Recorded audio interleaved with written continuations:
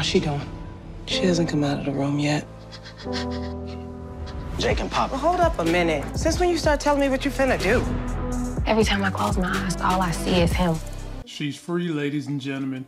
Episode 7, Freed Keisha. And now we're on to episode 8. And this is the trailer review where we slow it down and break it down to see if we can find clues to let us know what's going to happen in the next episode. I guess the only question with the Shy now is where are we going to go from here in terms of Keisha storyline and what's going to be the next big storyline. We'll see if there's any clues in this trailer. We'll break it down right now. If you're finding me for the first time, please subscribe to the channel. Be sure to turn on notifications so when I drop videos, you guys get them. Tonight I'll be going live with Larry and Sharonda from Pay or Wait to discuss episode 7 of The Shy, and we're going to also talk about P-Valley and what happened last night on that show.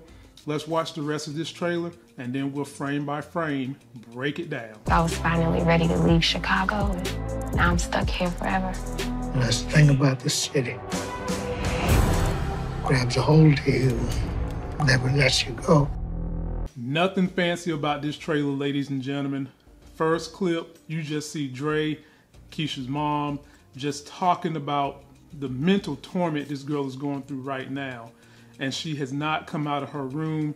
And who can blame her? Considering what she went through, wouldn't you be nervous about leaving a place of safety? And the next clip, you see her holding some scissors, ready for something coming through that door. She's traumatized. They're going to have to get a lot of counseling to help this young girl go through. And I'm wondering how this is going to propel her into next season if she decides to stay on the show.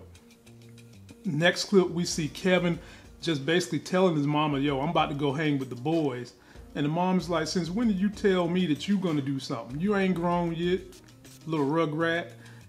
Kev keeps on walking. And then you see him hanging with the boys. So obviously he walked out the house. Mom is probably distraught too, ladies and gentlemen. So you've got one child who was on the verge of Stockholm Syndrome. And now you got a growing young man with no male presence in the house to taper his ass. This could be a diabolical story about to happen. And you see him laying there with Papa and Jake smoking on some dro. Like I said, Kevin is growing up to be a man quick. It's just which direction is he going to go? Then they flash back to Keisha just laying in a bathtub, just agonizing. Got something covering her eyes. She don't even want to see the light of day right now. And then you see her sitting at the table just discussing what she went through. And then my favorite part of this, you see the kidnapper is killed. His punk ass, his bitch ass is dead. And apparently Chicago PD ain't gonna be coming after this young lady for her escaping. There it is right there on the computer. He's gone. And you hear Keisha just talking about how she was all about to get up out of this city, get up out where they was at and go to new beginnings. And now she's just distraught. She doesn't know what to do. She's looking in the mirror, reflecting on what she's gone through. Next clip, we see Ronnie just talking to her about how this city, it gets a hold of you. Now, we could be sitting here looking at two characters who might be leaving the city. Ronnie has an opportunity to go. He's a hero now.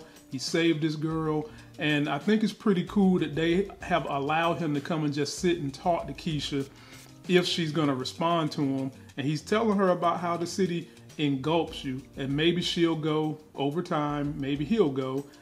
And then you see her burning clothes. Probably this is what she got captured in. She's getting rid of it, lighting the fire to it. And you see the mom walking in to see her setting it on blaze. I was wondering if Keisha's going to cut her hair. Apparently she's not going to do that part. Maybe he's already cut enough of her locks and she don't want to lose that part of who she is. And you see them standing there watching these things just burn up and go in smoke. And then you see Keisha finally gets outside, puts on a hat, and you see Dre and the mom trying to comfort her, maybe helping this girl get acclimated back to being in normal society. So it looks like a lot of what we're going to see on this episode is just a rehabilitation process of Keisha and helping this girl get through this diabolical situation she has gone through.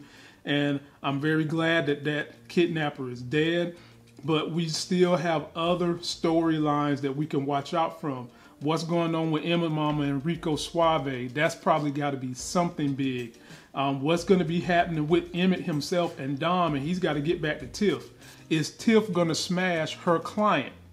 They didn't just bring him in there for a 30-second something. He's going to be back for something. And what's going to happen with Jake, Kevin, and Gemma? And the storyline with Jake and Duda, that ain't going nowhere either. All these things are probably going to lead to next season. Leave me all your comments on what you think is going to happen, as we'll watch to see where they go to set us up for next season. That's going to do it for this video. Don't forget to like the video, comment, subscribe, share. Be sure to catch us live tonight as we go on at 9 p.m. Me, the living legend Larry, and Sharonda from Pay Her Weight. And also follow me on the gram. If you have stories you want me to cover from any show, anything dealing with stocks, hit me on the gram. I'm able to respond pretty quick over there. And until that next sexy as hell video, I'll see you.